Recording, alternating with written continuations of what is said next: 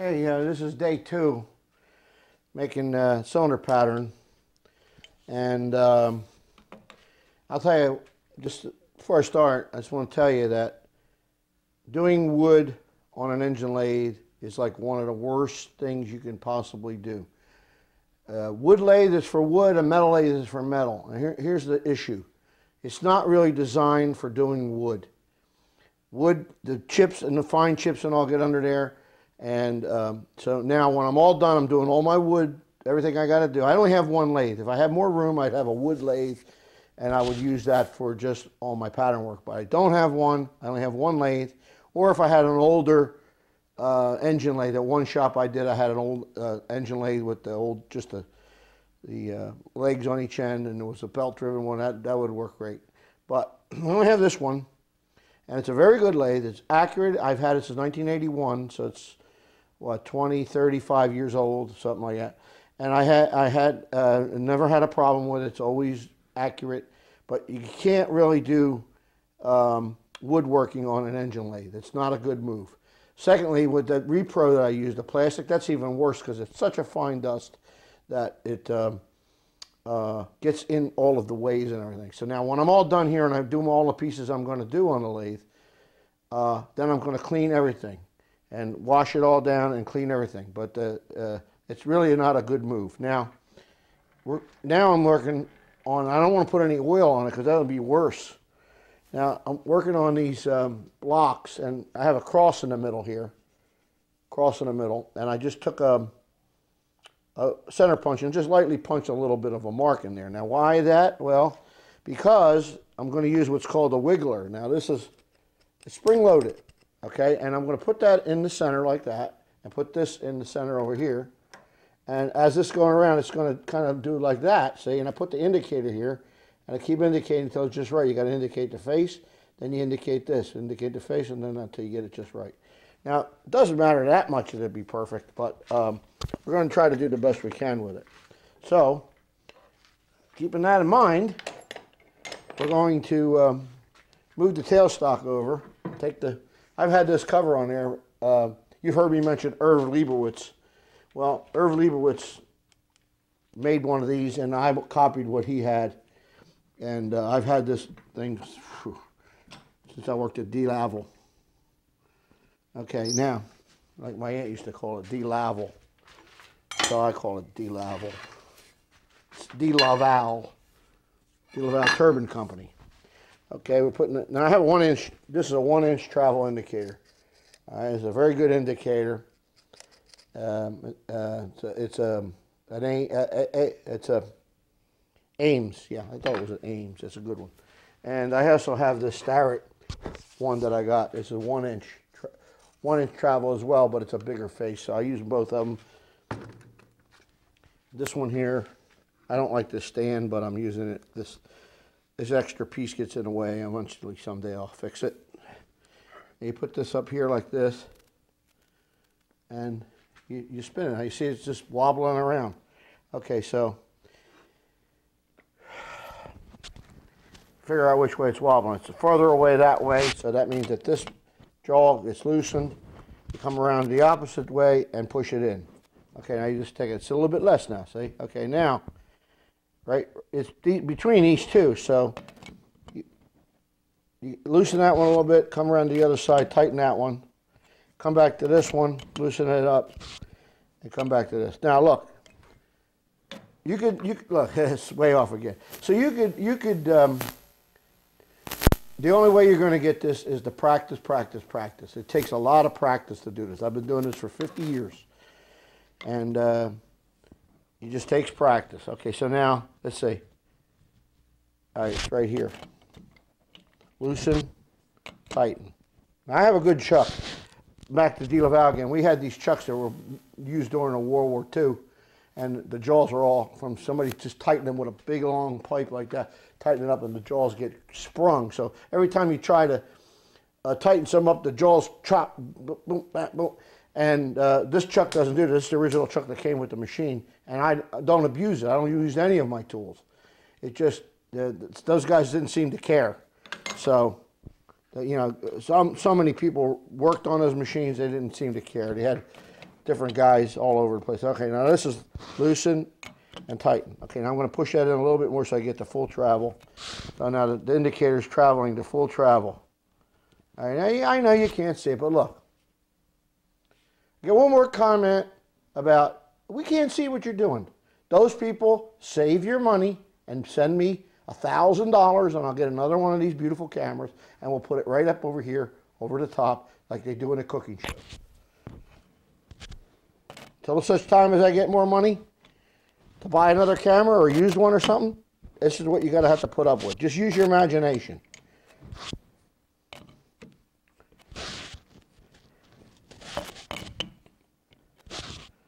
And you just keep doing this until you bring it in. Now see, it's away. Now I have it just chucked on about 1/4 of an inch here because I'm going to turn up to those jaws as far as I can do. Then eventually I'm going to turn these around in a 3-jaw chuck we'll talk about later, and then I'm going to do the other side. Now this is poplar.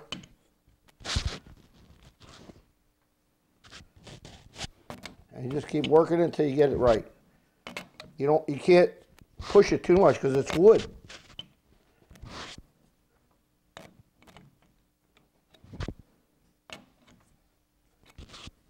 And it's starting to come in now. Starting to come in. That just released. Come back. Tighten. Release. Touch it. Come back. Just loosen it up. You see the indicator move, and just kiss it a little bit, and come back on the other side. Tighten that one up, and just keep pushing it. See? I mean, there's 100 ways to do it, but that's the way I do it. Just keep working it like that, back and forth, each draw. Now, Irv taught me. He said, "Well, re-indicate the face." I do that. I have a little bit different method. I do that until I get it somewhere near. Then I indicate the face because the face is doing this. It's also making the center go out. So you get it somewhere near. Loosen, tighten, loosen. If you loosen it too much, it'll fall out. Loosen, tighten, loosen, tighten. Just keep doing that. It'll come in. 20 thousandths, okay. So we're going to do, you're going to take the good old hammer, and you want to make one of these. I made this one years ago. I got several of them. And brass on the front, you keep beating it, and work hardens is just as hard, if not harder, than steel. There's a plastic thing you can buy them from Stanley, or you can just buy the hammer already done. Okay, now I'm watching this. That's going in there, out here. Okay, it's out there, so I'll hit it there. Just tap it. You gotta remember it's wood, so don't hit it too hard.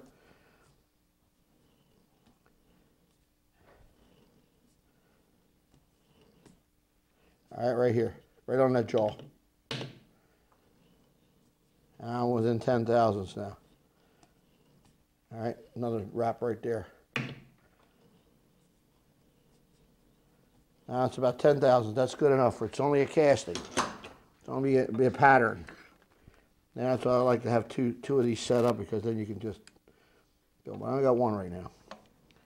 All right, that's 7 thousandths. It's wood. Leave it big.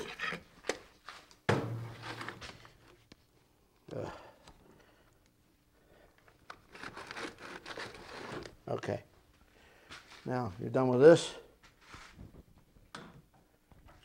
Put it back. Always remember to put the little thing on that I've had for all these years. Put that over here for now. All right, now we're going to turn it on. I got to go turn the 3-phase on. It's over there. I don't like those what are they called? VFDs. I don't care for them. I have one on my milling machine. I got another milling machine now. We're reconditioning. It's a variable speed. I'm going back to the 3-phase. I hate that thing. Okay, anyway, we're going to run this. And that's pretty good. All right.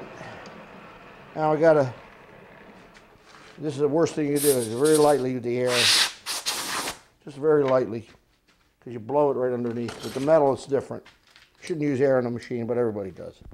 So get over it. All right, I'm just going to, I usually just keep this at Remember what I said in the other video. They stopped at 45, which is right there. Now 29 and a half, they never put a mark for that, for doing threading. So I guess the Chinese don't use it for threading. But I have a mark. I made it years ago. I made a mark there. I always keep it there. Irv, because you're ready for threading. Irv always said keep it there. I don't know what Irv's doing. Last I heard, he was still living, but I don't know. That he was the same age as my mother, just a few. That's my white balance. A few years difference. And I set this up, and we'll get the proper tool, which is this one. Like that, I angle it. Well, I'll keep it straight because then you never know that I might need it for doing something straight. I just eyeball. I usually eyeball it along to tighten it up. You don't have to over tighten it. Always, yeah, the safety conscious guys. Yeah, I am safety. Look, hey, get down low like this and pull so you don't hurt your back. I'm a short guy. Some of them guys who used to have 6 foot something, they used to hurt their backs all the time. Okay, now. Let's see. We're going to put this in gear, 500 RPMs. There we go. Now, I'm going to start turning this. It's going to fly all over the place. Right up to the jaws. Oh, now I got to turn that a little bit more. It's hitting.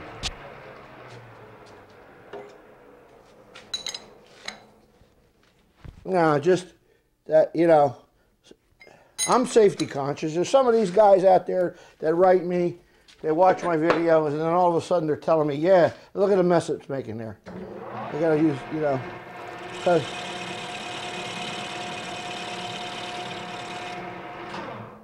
yeah, it's better. I have a mark. We'll take a real light cut at the end.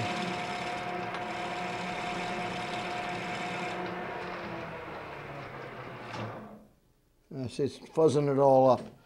So we'll have to just take a real light cut and see what happens. Yeah, I should use a certain kind of tool with a nice rake on all that. That's all nonsense. We'll get it. We can do all that. I don't do enough of it to worry about it. All right, where's my little thing? We're gonna make it the same as the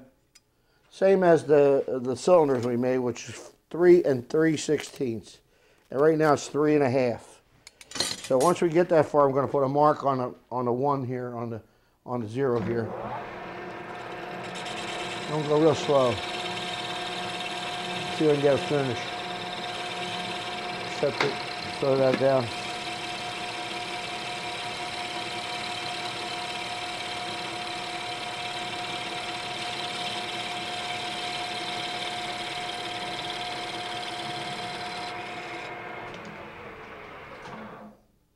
Okay, not bad. A little sandpaper will take care of it. Just, I want to say, push it across, that's all. Scale size, so, you know, the guys that deal out, the old timers, they didn't have any dials on the machines. We had, some of them old timers were still around when I was there, 1970 something. But, another cut. Now we got to put a taper on this. So we'll get down there and then we're going to taper it. Forgot about that. We got to taper it.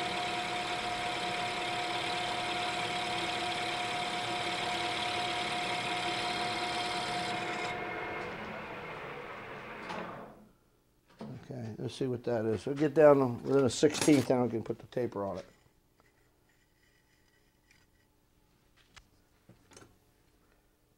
It doesn't matter. We can make this. We can make these 3 1/4 to make sure, because guys are going to chuck these up. I got to remember the 040 is a beginner's kit, and I want to try to give them a little bit more material on there, a little extra meat on the castings, so they could have a chance of getting it right.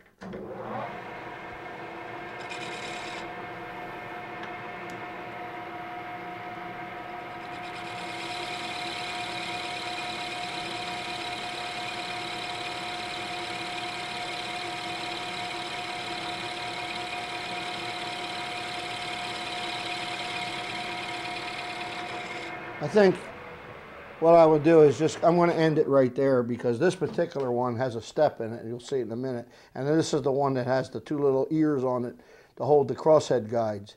So the plan calls it for it to have a 1/4 of an inch back down to about 2 inches, which I'll do that on the pattern here, and then I'll taper that. Then later on, we're going to hold that out here, and I'm going to turn the other side, face it down, get it a little thinner. And I could have made this out of aluminum, but wood's all right. Wood just as easy. Okay, now, let me just check the print here. All right, let me see what we got here. Brings it almost up to there, so you know what? I'm not going to worry about it. I'm just going to turn it, and I'm going to turn it straight with a little bit of a taper to it. I got to go all the way down almost. I'm going to use the readout. Get to a little bit under 3/8, about 350. 3/8 is the 375. That means 20 thousandths left or so.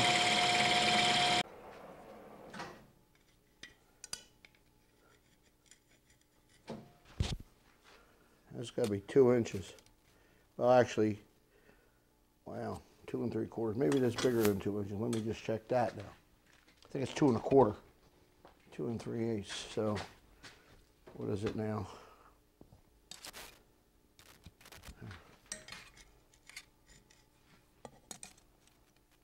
Two and a half, so that's 1/8 of an inch. That's 70 thousandths right there.